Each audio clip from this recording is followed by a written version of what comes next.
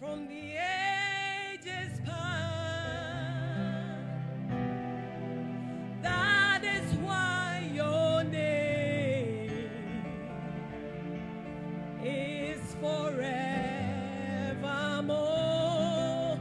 You've been faithful, Lord. You have been faithful, Lord, from the ages past. That is why your name is forever. Reign, Jesus, reign. I want it to be your heart desire this morning. Reign, Jesus, reign. We want to ask the King of Zion, King of Zion, do that's lion, please reign. Reign, Jesus, reign. He's the King of Zion. King of Zion, Judas lion, please reign. Jesus reign. Bible calls him the Lion of the tribe of Judah. Hallelujah.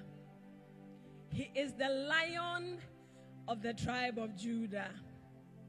And he is the Lamb of God. He can decide to be who he wants at any time. He is the King of glory. We have come to him this morning with all reverence and honor to him. Hallelujah. Put your hands together for Jesus. He is an awesome God. And this morning I want to take the opportunity to say thank you to the Most High God. We have gallant men of God in this place, but it has been the goodness of God that has brought me here. And so in all humility, I salute our pastor, our retired daddy, Babae, and our presiding elder and all our elders. Thank you so much for the opportunity to stand before you to share the mind of God with us. Hallelujah. God bless us all. Let's pray. Father, this morning, oh God, in all humility, oh God, I stand at your feet and ask, oh God, that utterance, oh God, be made available in the name of Jesus. Without you, Spirit of God, we are nothing. You keep surprising us with all the goodies that you have, oh God. And so this morning our prayer is that you prepare our hearts, oh God. Speak as you want to us in Jesus' name. Amen. Amen. This morning I am just overjoyed by that which the Spirit of God is doing in the midst of us. And I want to share a short message with you, and then we'll launch into prayer. It's beginning to look like, not that it's beginning to look like, but it looks like it's a signature of me. The Spirit of God does not just let me go. And so this morning we want to discuss stirring up the supernatural through the anointing. Hallelujah. Stirring up the supernatural in us. If there is a water body that stays calm, you would see everything and anything that is at the bottom of the water, right? But when that water is stirred up, things happen that you cannot see. And in the spiritual world, if we want to see things with our physical eyes, we will not be able to see anything. And so we need to stir up the supernatural in us so that we'll be able to get on the other side. Hallelujah. For us to be able to get to the other side, we need to stir up the supernatural of God in us. And I was looking at when I was praying about this and thinking about the word supernatural. From the English perspective, it's a compound word. Two words that have been put together, super and natural. And when we say super, what it simply means is that something that is very good, from the dictionary meaning, something very pleasant, and something that is excellent. That is what we call super. And when it is used in the combination with another word, it means that being above, going going over, beyond. That is what, when we are looking at super. And then when we talk about natural as a word, it means something that is existing in, something that is existing and is caused by nature. Hallelujah. So it also means that it is not made or caused by mankind. So anything that is not just the hand of any man that has done. And so when we put the two words together as a compound word, supernatural, it means existing beyond, this is what I came up with, existing beyond what is caused by nature. Hallelujah. As Christians, the only time we can exist beyond the natural is when the Holy Spirit is at work mightily in and through us. When the Spirit of God is working wonders in and through us, then we can say that we are existing in the supernatural. Hallelujah. Hallelujah. Scripture makes us understand, and we know the story of Jesus. Hallelujah.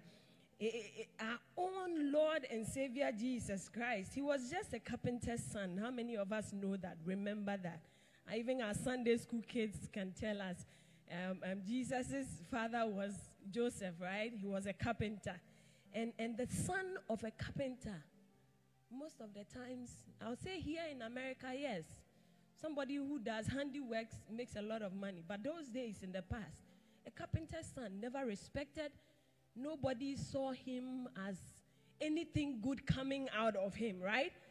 But when he returned in the power of the Holy Ghost, hallelujah, when Jesus, after going through all the stuff for 30 years, when he returned with a different identity, what happened? Things changed. In the power of the Holy Ghost, when he returned, he was full of divine nature. Hallelujah. He was full of the divinity. When the Holy Spirit came and dwelt supernaturally in and through him, he was loaded. Hallelujah. He carried so much power that all had no option but to hear him. We want to read scripture. If you have your Bibles with you, let's read Luke chapter 16, the verse 22. I want to back what I'm saying with scripture. If you have your Bibles with you, you can open that up with me. We are still trying to see how we stir up the supernatural in us. Luke chapter 4, verse 16 to 22. 4, verse 16 to 22. And Bible says that, so he came to Nazareth, where he had been brought up. And as his custom was, he went into the synagogue on the Sabbath day and stood up to read. And he was handed the book of the prophet of Isaiah. And when he had opened the book, he found the place where it was written, the verse 18. And it says, the Spirit of the Lord is upon me, because he has anointed me to preach the gospel to the poor. He has set me to heal the brokenhearted, to proclaim liberty to the captives, and recovery of sight to the blind, to set at liberty those who are oppressed. Hallelujah. To set at liberty those who are oppressed. Verse 19, to proclaim the acceptable year of the Lord. Then he closed the book, the verse 20, and gave it back to the attendant and sat down. And the eyes of all who were in the synagogue were fixed on him. And he began to say to them, today this scripture is fulfilled in your hearing. Verse 22, so all bore witness to him and marveled at the gracious words which proceeded out of his mouth. And they said, is this not Joseph's son? Can you imagine? When the Holy Spirit has finished working on you and you come out and you speak, all they are able to ask is this not Joseph's son?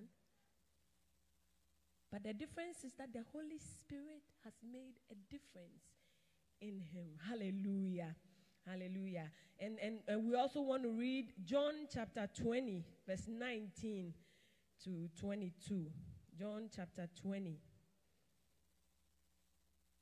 the verse 19 to 22. I'm talking about the Holy Spirit making a difference. And write this down. When you have time as you go through the week, read Acts chapter 2, the verse 1 to 41. When you have time, take your time and go over it. It's a long 1 to 41. I don't want us to take so much time and go into it. But let's read John chapter 20, verse 19 to 22. It says, then the same day at evening. I'm reading from the New King James Version anyway, if you care to know.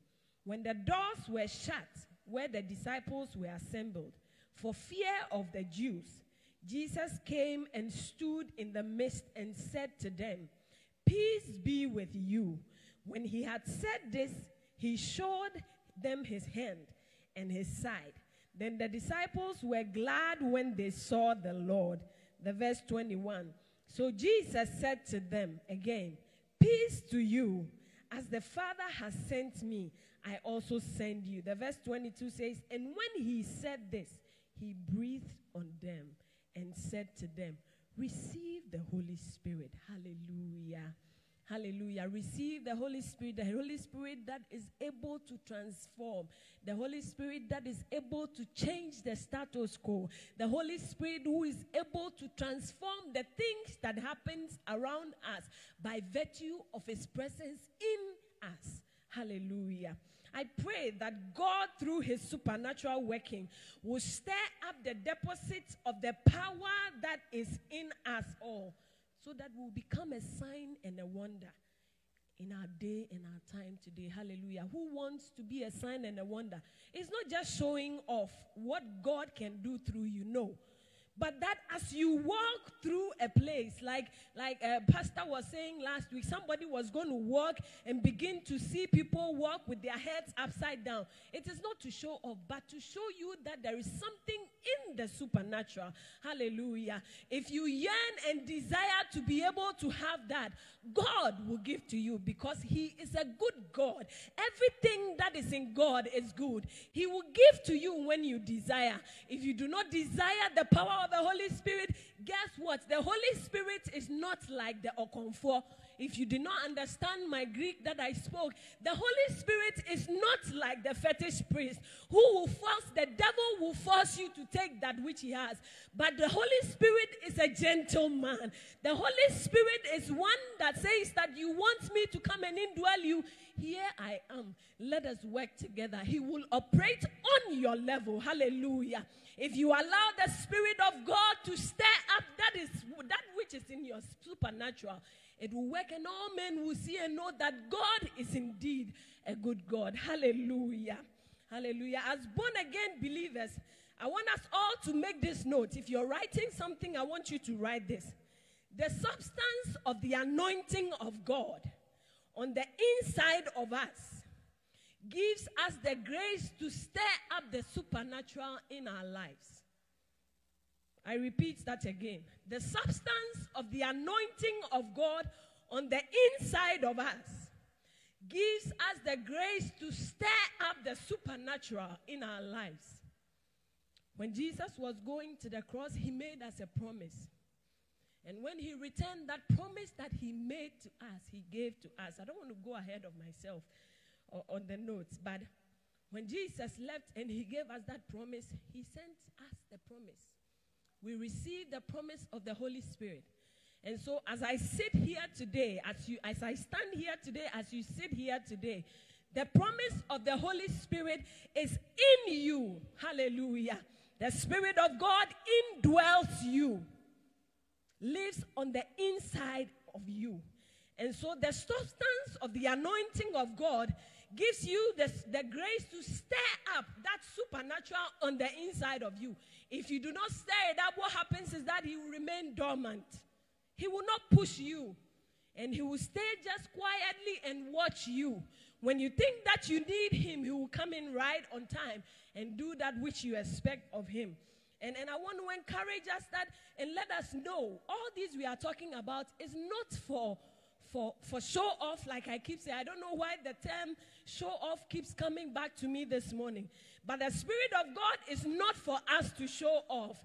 The Spirit of God is for us to fulfill God's own goodness in us, that the glory of God will be seen through us. Hallelujah. So what I want us to understand again this morning is that we are born of the seed of God. We are born of the seed of God. It's a very detailed statement. It is a mystery to think about the fact that I am born of the seed of God. Imagine that. When a seed is put in the soil, what happens to the seed? The seed will germinate. It will grow.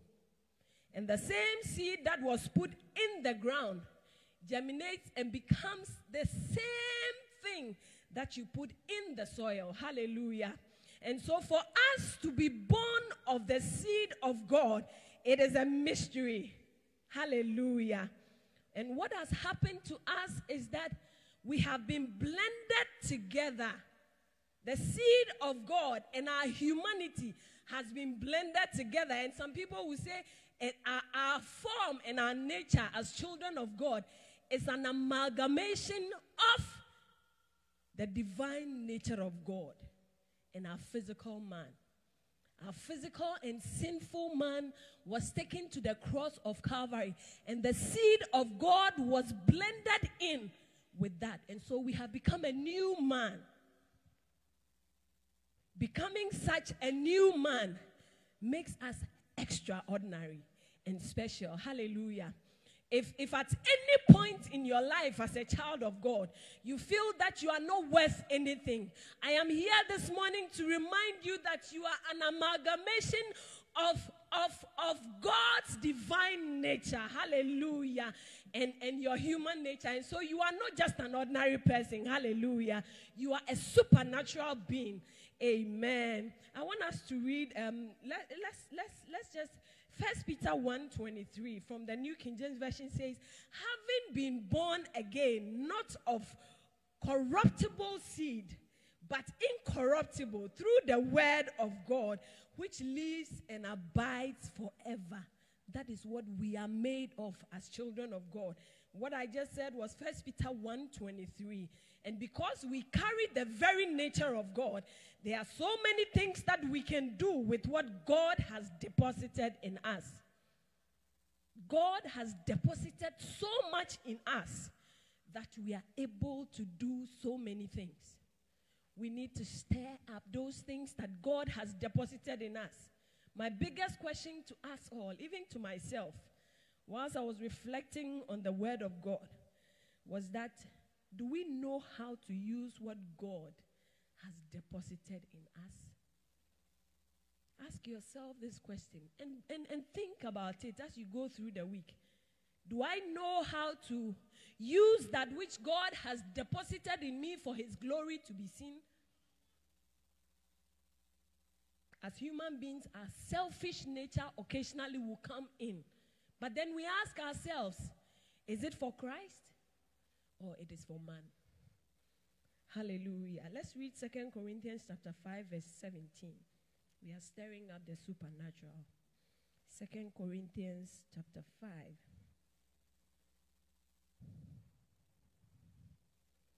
2 Corinthians 5:17. Therefore, if anyone is in Christ, he is a new creation. All things have passed away. Behold, all things have become new. Our humanity has given way to the old man, and we have taken the very nature of our Father in heaven. Hallelujah.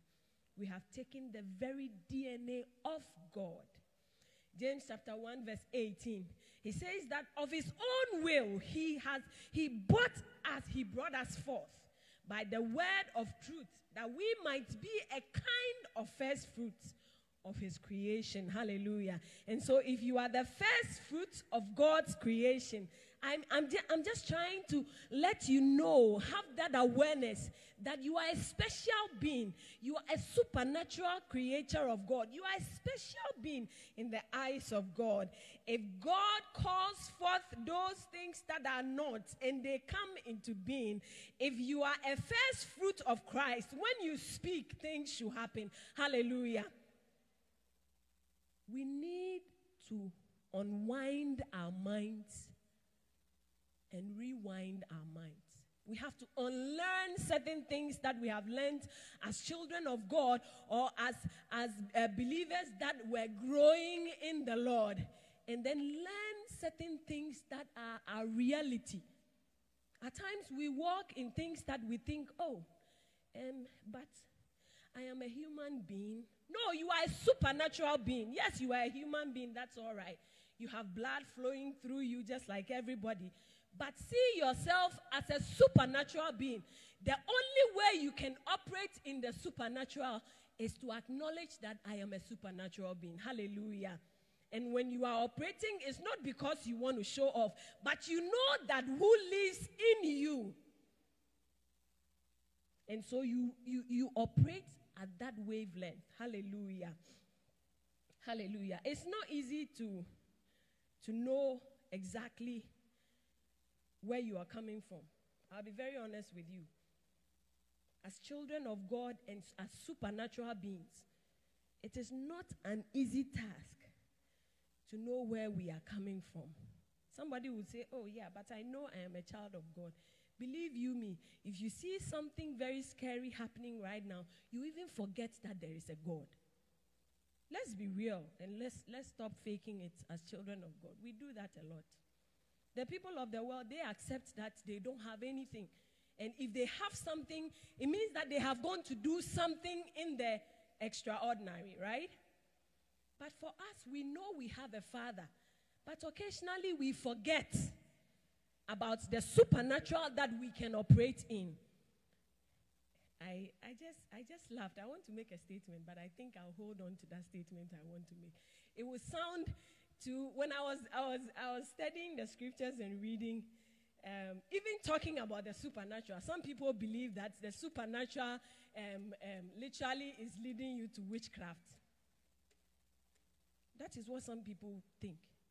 But if I have a God that opens my eye to see the things that no one can see, somebody will literally equate me to a witch. And bless God for that. Me, I don't have any other thing that I go look up to. I just sit down and he opens my eyes and I see it. You think I have gone to a fetish place? Oh, yeah, well, no problem. You have to deal with that, because I know honestly on the very depths of my heart that I know no other man but the King of glory. Hallelujah. And he is the one who decides to open my eyes to see those things that you do not see. Hallelujah. I want to share a story to give you a little understanding of the supernatural I'm talking about. This is something that really happened to me. Most of the times, the Spirit of God speaks to me through dreams. And so, one morning, I woke up very troubled. I had a dream that my father's own, his brother's children were attacking him on a land issue back home. And so when I woke up, it was a Sunday morning. I didn't even mention it to my husband. So immediately we went to church, and there was a program happening, and this leader of our church, like I've been saying every time, if God has a message for you and he doesn't share with me, when you say it, I'll take it with a pinch of salt. And so when we went into the service, this man just from nowhere pulled me aside and said, Liu, there's something going on in your house today. Immediately he said it, I started laughing. I thought it was a joke.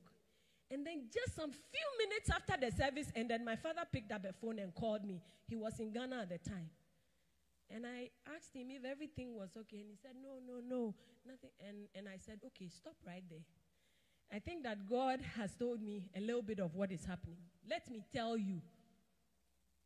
I broke down, not because of what I was hearing, because it was like a confirmation of what God had already spoken. And I asked myself, God, what is it that I have done for you to decide to tell me exactly what was going on ahead of time? The point I'm making is that let us make it a focus. There is nothing that God cannot do. When we ask God anything, he will give to us. If it is all the gifts of the Holy Spirit that you want, I challenge you this morning. Go back to our Father in heaven and say, Father, give each one of those gifts to me. And believe you me, the diligence with which we go back to God and ask for things, we receive. And the heart with which you ask God for, if it is a genuine heart, God knows. God knows the intent of every heart. He knows the intent of every mind. If what you are doing is for show off, believe you me, God cannot be mocked. Our God in heaven can never be mocked. There is nothing that is new under the surface of this earth. He knows it all. He can tell it all. If you go back to him genuinely, he will give it to you. Let your heart desire for the supernatural, and you will receive of him. Hallelujah. Hallelujah. We have come to the realm of God.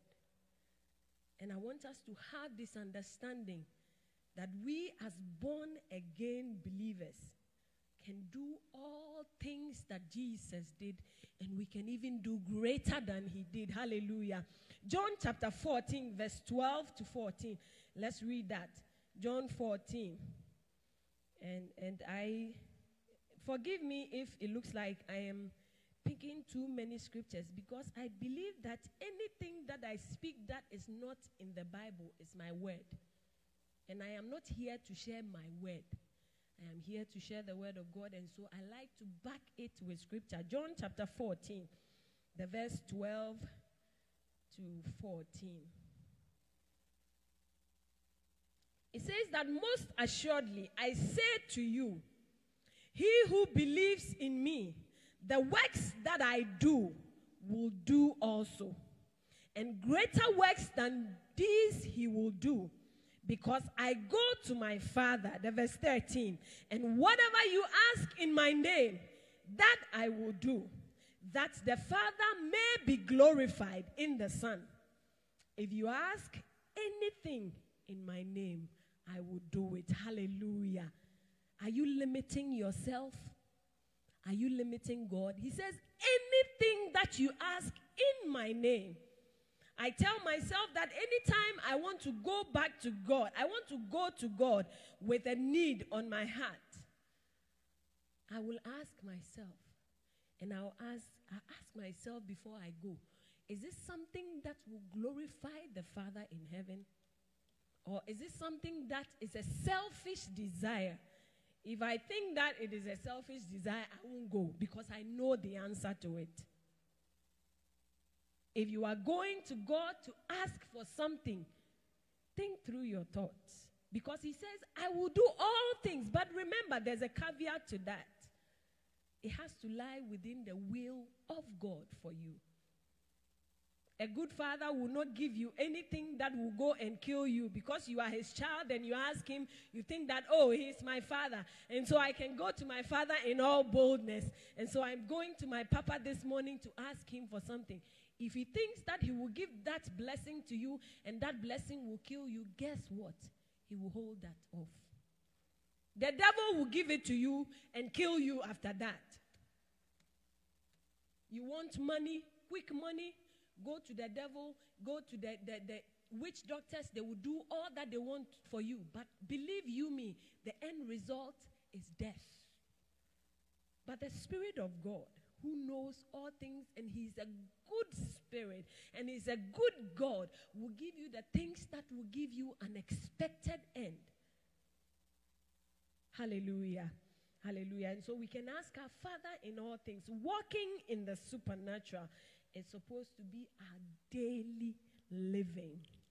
In our dispensation today, as believers, the Spirit of God is within us. and the Spirit of God is upon us. How many of you agree with me on that statement? The Spirit of God is within us and is upon us. We got a double portion of that. The people of God, the people of old, like Elijah, he had the Spirit of God come upon him. He declared that there should be no rain. There was no rain. When he was ready to release the rain, what did he do? He released the rain. Hallelujah. Because the Spirit of God was upon him. But for us today in our dispensation, the Spirit of God lives on the inside of us. When Jesus went to the cross, we received all of him in us. Hallelujah. I want you to don't belittle yourself. I want you to see yourself as somebody who has that which the old folks didn't get. Hallelujah. We got a double portion. Joel chapter 2 verse 28. Let's read it all together. Let's all read it. Please put it up there so we can all read it together. Joel chapter 2, the verse 28. Joel chapter 2, verse 28.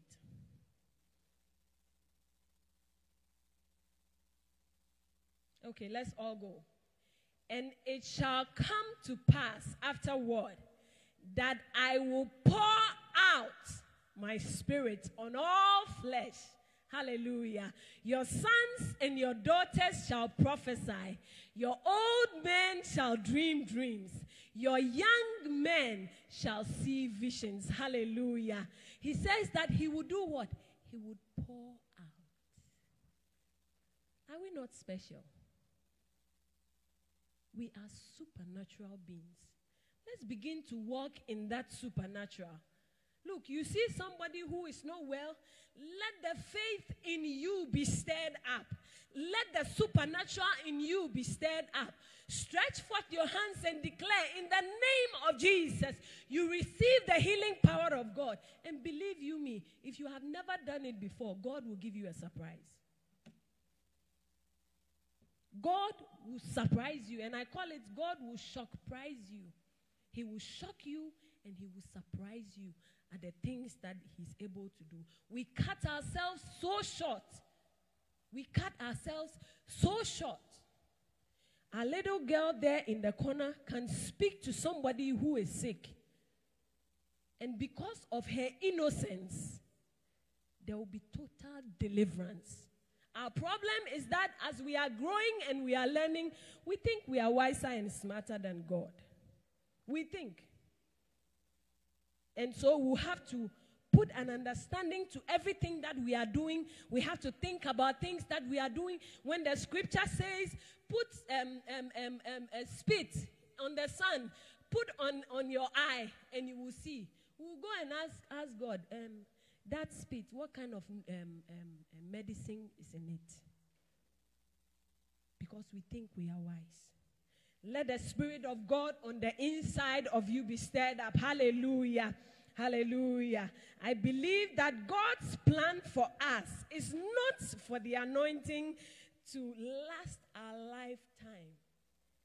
I believe that the anointing is supposed to outlive us. Hallelujah. Who believes that the anointing of God in our lives is not for us to just live and tomorrow if I am called to glory, the anointing of God that was in me is supposed to live on. How many of us know Catherine Coleman? People keep talking about this woman of God. Because the anointing of God on this woman's life was spectacular. How many of us know the story of Elisha? What did Elisha do? Elisha asked for a double portion of Elijah's anointing. Hallelujah. And guess what happened? Let's read 2 Kings chapter 13, verse 20 to 21. Look, just the bones of Elisha could bring the dead back to life. What is it that you are desiring as a child? As for me, I think I'm getting to another level, and it feels like I'm not having enough of God. Because if Elisha's bones were able to bring the dead back to life, then the supernatural of God, it wasn't about faith, believe you me. At that moment, when the dead man was in his tomb, in his coffin, and Elisha's bones were in the tomb, there was nobody there exercising faith at that moment. Let's read it. 2 Kings chapter 13.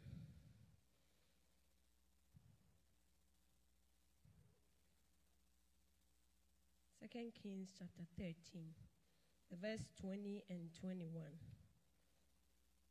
This is scripture. It says, then Elisha died, and they buried him. And the raiding bands from Moab invaded the land in the spring of the year. So it was as they were burying a man, then suddenly they spied a band of raiders, and they put the man in the tomb of Elisha. These people were on their way to go and bury the dead. And there are these troublemakers who come and they raid things up. So in order for them at that moment to even save their own lives, they decided to just drop the man's body. Hallelujah. And scripture says, and when the man was let down and touched the bones of Elisha, he revived and stood on his feet. Ooh, what a supernatural. Ooh. Who wants to desire for that? What an amazing time. It was not an exercise of faith. No, none of the men around there at that time would say, oh, was exercising faith. And so we are dropping this man on the bones of Elisha. Elisha has been dead. His faith that he carried, his body had taken that away. What was left was of the supernatural. Hallelujah. That his bones could even fire life. Who desires to be like that? You need to have that desire. I have told myself that God, from now on, I want to enter into a place that the glory of God will cause men not to be able to stand, but they want to give their all to you because of the supernatural in me. Hallelujah. It comes with a desire.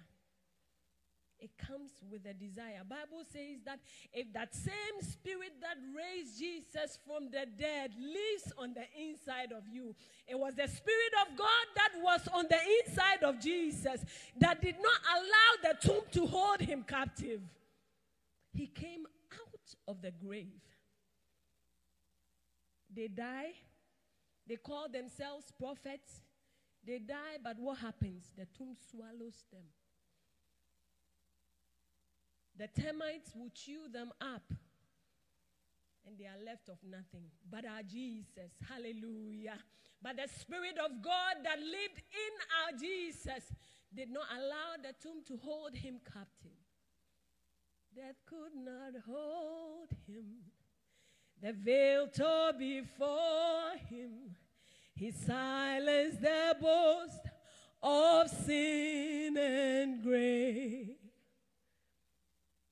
What a wonderful name it is. What a wonderful name it is. The name of Jesus Christ our King. What a wonderful name it is. Nothing compares to this. What a wonderful name it is. The name of Jesus. Oh, Mado Shada Brandelele Bado Kadiana. What a wonderful name it is. The name of Jesus Christ. You want to tell God that your bones will be fired up. What a wonderful name it is. Nothing compares to this. What a wonderful name it is. the name of Jesus. Let me finish my word. I think I'm being carried away.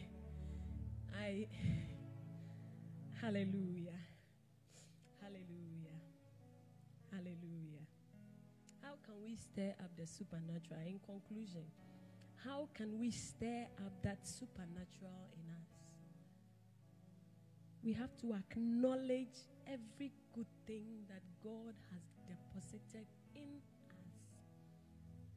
Beloved, if you do not acknowledge that you are the daughter of a king, then you will walk like a pauper. If you do not acknowledge that the words that you speak carry life and power, then you will see a situation and you will run away from the situation. I keep saying it and I will keep saying it. Let us all make it our focus. Look, when I see a problem now, I see the problem as a lion. When the lion roars, I will double roar. Because my father is the Lion of the tribe of Judah. Hallelujah. My father is the Lion of the tribe of Judah. Things will happen, yes. They will come and say that you have this going on. But what I know, I believe the report of the Lord. His report says I am healed. His report says I am whole. Even if I see the thing going the other way, what I say is that my Father says it is well. And I walk in that wellness. I will acknowledge the goodness of the Lord in the land of the living. Not in the land of the dead. You have no life to acknowledge God's goodness. And so you want to acknowledge the goodness of the Lord in the land of the living. When you have power in you, when you have grace to speak, speak to the situation. Don't wait for pastor to come and speak to that situation. Don't wait for presiding elder to come and speak to the situation. Speak to the situation, because God has put words in your mouth that carry power. Hallelujah. Hallelujah. Philemon chapter 1 verse 6. Philemon is just one chapter, so that's Philemon 6. Hallelujah. Philemon chapter 6. It says that the sharing of your faith may become effective by the acknowledgement of every good thing which is in you in Christ Jesus. Look, we carry the whole of Christ in us. And so if I acknowledge the fact that if somebody is looking for me, they have to go and get God. Get to Jesus before they can reach out to me. Hey, then me, I can do things. So just the acknowledgement is enough. Walk in that acknowledgement. If there is a headache going on, my physical man will say, oh, I have headache. But then the Spirit of God living on the inside of me says, I am healed, I am whole, I am well. And so I walk in that which God says. I walk in that acknowledgement. I will not be moved. Yes, the headache is there, but I will not focus. I will acknowledge God's goodness. And believe you me, that headache will find his own way to go. Hallelujah. I want to lift up your faith this morning. That there is so much power in you of the supernatural. Acknowledge it. Hallelujah. We study God's word and feed on who Christ is every day. Let's feed on what Christ is. Christ took away my shame, and so I walk in liberty. Christ took away my disease, so I walk whole. Christ took away my disgrace, and so no man can disgrace me. If somebody is giving you pressure at work, take them to your God. Because he holds all men in his hands. Hallelujah. When we feed on him and we acknowledge what he's able to do, we receive that. Hallelujah. When Elisha asked for a double portion of Elijah's anointing, the key to him getting what he wanted was to see Elijah go. Does it make sense to you? He was supposed to see. He asked for a double portion. And Elijah said, when you see me go. And so, Elisha was supposed to stay focused, acknowledging that Elijah was going to go. That is very tactical. And you have to be smart and spiritually alert. Because the moment you miss that and he's taken away, you lose that. But Elisha, as smart as he was, and I'm not surprised that his bones can even bring the dead back to life. He desperately wanted it.